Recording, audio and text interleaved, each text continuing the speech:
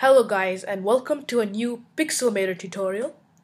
And in this fairly quick tutorial, I'm going to be showing you how you can get this rainbow or colorful eye effect, which is very cool and uh, extremely easy to do. So let's get started here. So if I just hide these layers, this is just the original image, and the effect after is really cool. It's a pretty colorful eye. So what you want to do is you want to go ahead and create a new layer. And with this, you want to get your brush tool, and you want to just color different colors around the eye. So basically, I have red at the moment. I just color red here. Choose a different color, blue, and just put the color right here. And you'll see that we just need some colors around the eye, so around the iris. So why not yellow?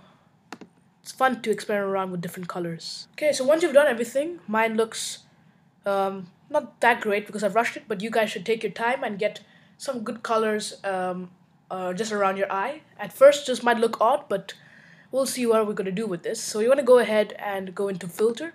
You want to go to blur and Gaussian.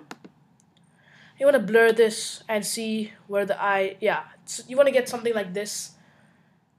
I think something like this should be fine. Once you're happy with how it looks, click OK. And now this is the fun part. You can experiment with different blend modes.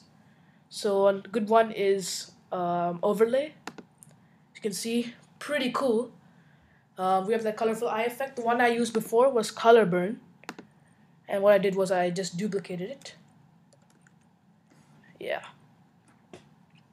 But the really good one I suggest is overlay. And as you can see, the rainbow eye effect has been added in and looks pretty cool. So I hope you guys enjoyed this tutorial.